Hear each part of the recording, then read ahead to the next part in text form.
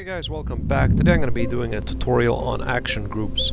Now, it is actually pretty easy and very nice, these action groups. Action groups give you the ability to set up a hotkey that actually does a few actions in relation to your hotkey. You know, like, I don't know, for example, when you're playing a strategic game, you can highlight all your units, put control 1, and every time you hit 1, all your units get highlighted. Well, this is something along those lines, but obviously you can set that one key to do different stuff. So now for a good example, I'm going to just put down an unmanned pod with a small tank and a tiny engine, and we will rotate this. Hold on.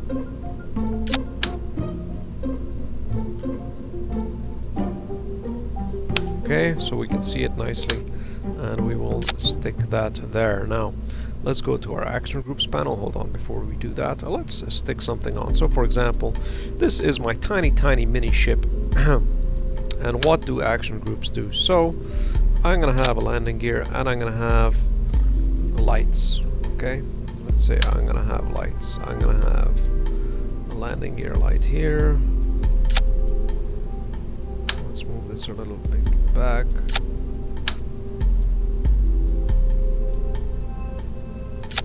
Stick the light on the actual landing gear, and then let's have 2 lights on top.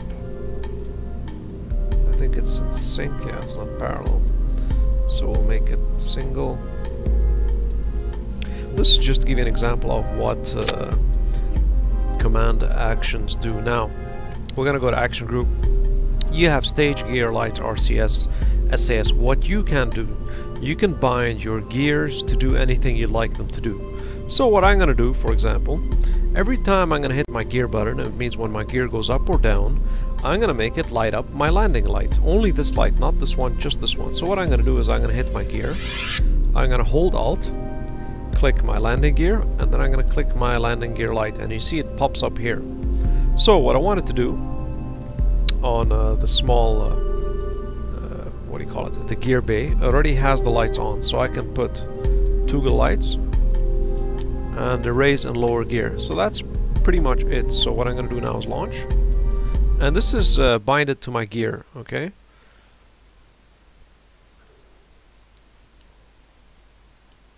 so now when I hit my gear button, hold on, gear goes up, gear goes down, and you see it lights. Gear goes down, it lights. Gear goes up, it switches off.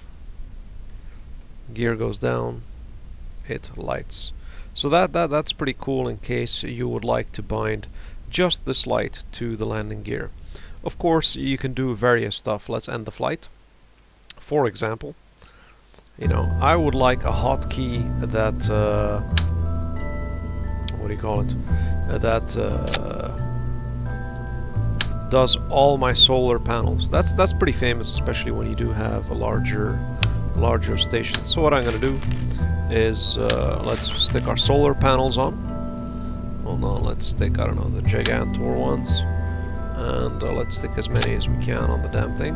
Okay, and then action group, we're gonna stick this action group to custom 1. It means to custom number 1 on your keyboard. Yeah, 1, 2, all the way till 10 you can customize them.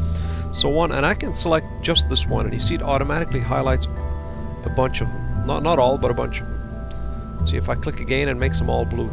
Now, a quicker way around this is Alt and left click. It highlights them all. Okay. Now I have them all selected in blue.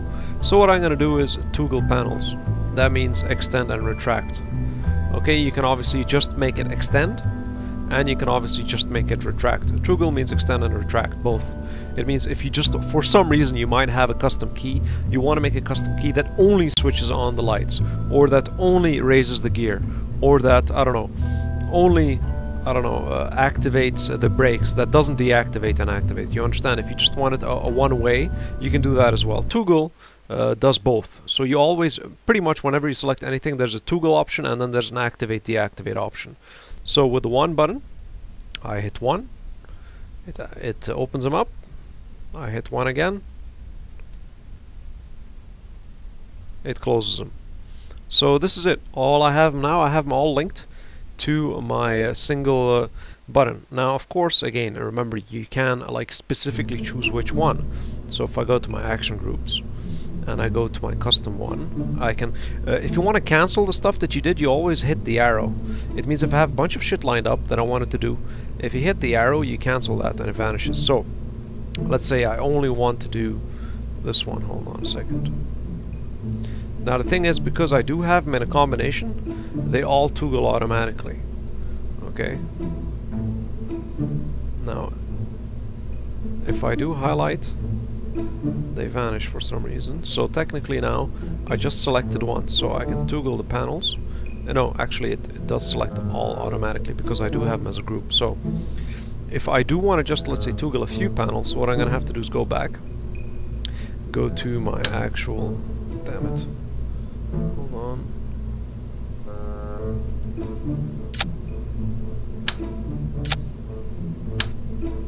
Go to my actual solar panels, and for example, I'm gonna have double Gigantor panels up here, and then I'm gonna have these two on this side like that. Now I'm gonna go to my action groups. Now, number one, I'm gonna make it my Gigantor panels. So I'm gonna select my Gigantor panels. It does highlight them. Always make sure you have them highlighted in blue, yeah? So when I select toggle panel, just make sure they're both highlighted. Sometimes it doesn't highlight them all, because it also depends on what type of grouping you put. So if I have them in different groupings, so for example, if I have, let's say, 8 panels on, but I did it in 2 by 2 by 2 by 2 groups, it'll only select 2, so you gotta manually select them all. Okay, so custom 1 will open and close the Gigantor. Custom 2, I'll select these, will again open and close my other ones. So I'll launch it now. The same principle applies to anything. You can engage, disengage an engine. You can, while I do my RCS button, I can engage my gear and engage my lights. You know, you can pretty much do what you want. So number 1 opens my Gigantor panels, and number 2 opens my other panels. See, this is separate, in case I want them separately. So then I'll hit number 2, I'll just close my top panels, and then I'll hit number 1 and I'll close my bottom panel. So that's pretty straightforward here. Now a lot of this stuff can be used pretty usefully in terms of having a landing sequence. So for example, while I'm landing, I want the engine to disengage, I want it to what do you call it, to put on my lights, and I want it to lower my landing gear. You know what I mean? So what we're gonna do is here, just for testing purposes, let me just create another sub. I'm gonna throw my thing so it doesn't throw me out. So what we're gonna do, I'm gonna make a command, let's say number 7. It'll disengage my engine, it'll lower my landing gear, okay, and it'll also increase, it'll switch on my landing lights. Okay, how about that? So here we go, and then I'll also put on my lights as well. Okay, so now again I'll go to action groups, I'll select 1.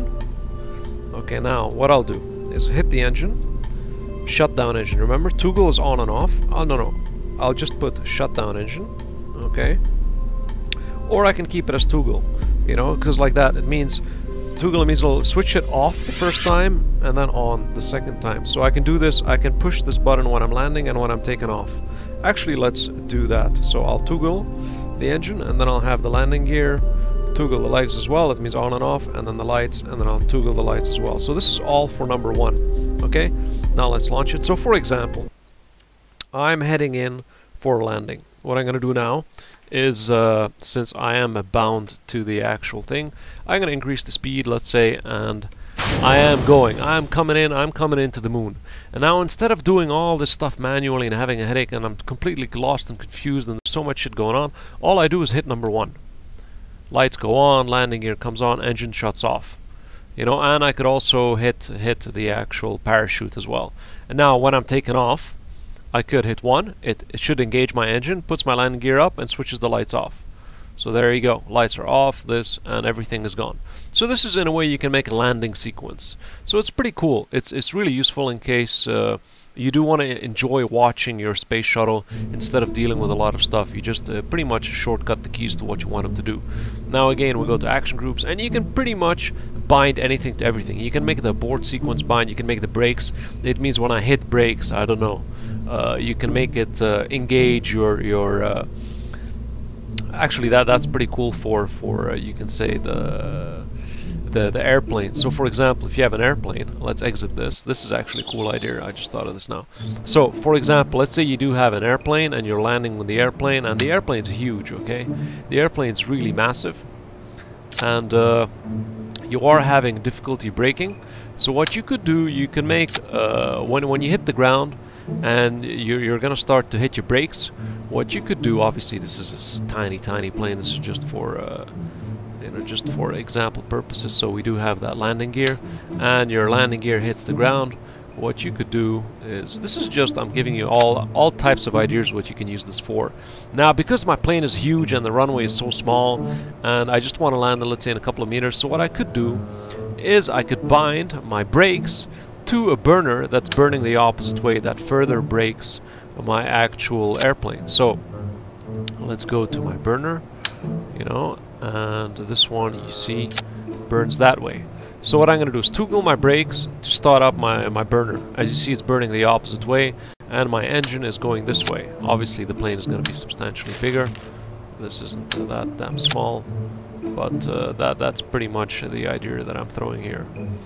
So hold on, we will put this there. And again, remember, unfortunately now you can't have like a dead staging area, so you're gonna have to move the booster far away, okay, to the top staging area. So now what we're gonna do is go to the action groups. I'm gonna go to the brakes. Okay, when I hit the brakes, I want it to toggle my booster, toggle engine. With the booster you don't have a choice of going on and off, it only goes on.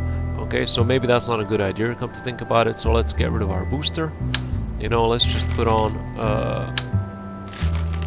what do you call it, let's actually activate our mini-sized jets that burn the opposite way. This should help us slow down.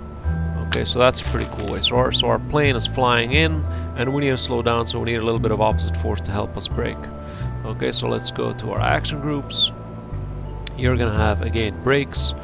Brakes will toggle, obviously, the actual brakes. Okay, brakes come on. Okay, and then you're gonna have the engines, both of them get highlighted, and you're gonna have toggle engines on, and I'm gonna have this engine shut down. So the main engine's gonna shut down, my brakes are gonna come on, and these engines are gonna switch on.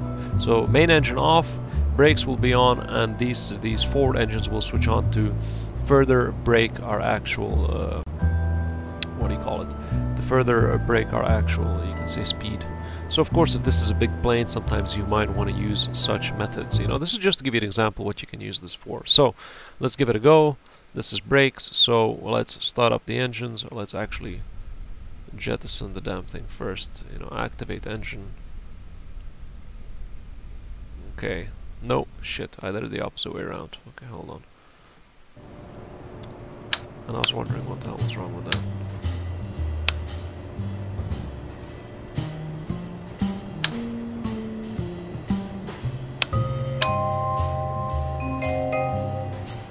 Hold on.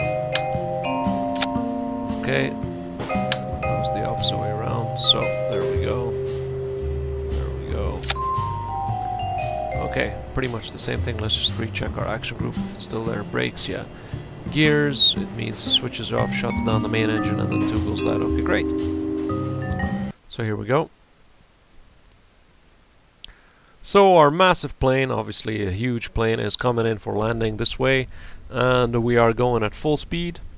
Okay, and we do want to brake, so what we're going to do is hit the brakes, sorry, where is it?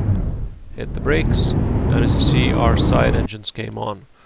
Okay, let's go back to the hangar, let's stop it from shooting up. Let's move this one up. And as you noticed, only one of them came on, so we do need to toggle the other one as well. So brakes, engines, engines, and engines.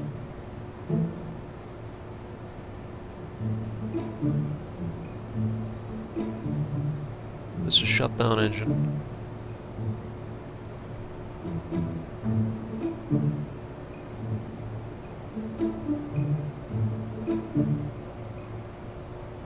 Activate engine. Okay, great. Launch.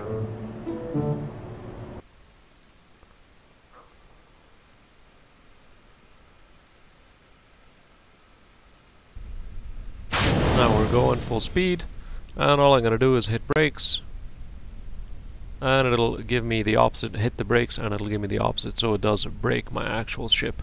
Well, this is it for this tutorial in terms of using your action groups. You can pretty much do anything. You have 10 keys, which is great, more than enough. You can bind any of these lights to do various things. It means the lights can switch on and off an engine. It can switch on a specific engine. Now keep in mind, if you're building them in groups or pairs or quads, as you see now, and let's say the space shuttle, and you select that item, it pretty much selects that group of items. So for example, if I go to my hangar and I actually make a building of, I don't know, let's say if I make a building of where are the engines? If I make a building of 8, as you see here, it'll select all 8. So for example, if you wanted to select only first 2 and not the other 2, you're gonna have to make a different grouping. You're gonna have to make it in 2, 2, 2, and individually, separately drop them down. So if you go to my action groups and let's say I want to select the engines, all of them select. So you see, there you go. So if you have them in separate groupings, you're gonna have to select all the different types of groupings.